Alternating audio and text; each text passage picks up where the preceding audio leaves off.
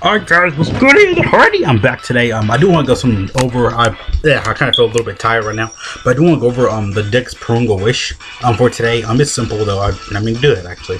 So for this Prorunga wish for today, actually, I'm a little bit tired because I did just wake up, and plus, come on, close, come on. My Wi-Fi is being really weird. It's been weird the last few days, because like everything just been so loading super slow. So for today though, the today for Prorunga's wish for the 2019 Tanabata is basically you had to go to the summon tab and all you had to do is press the summon screen. That's it.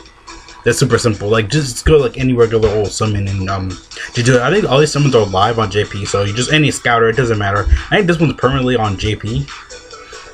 Because like all these Gokus are amazing, by the way.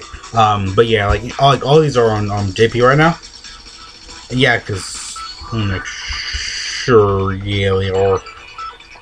I don't know. Besides this one, probably. But yeah, they are all live on JP. So you can tap the just go on the summon screen and tap it. This right here explains it as well, so you haven't like just if you read Japanese and stuff, so you can really like basically just understand it and stuff. And these are all the Prorunga wishes as well. They're all really good.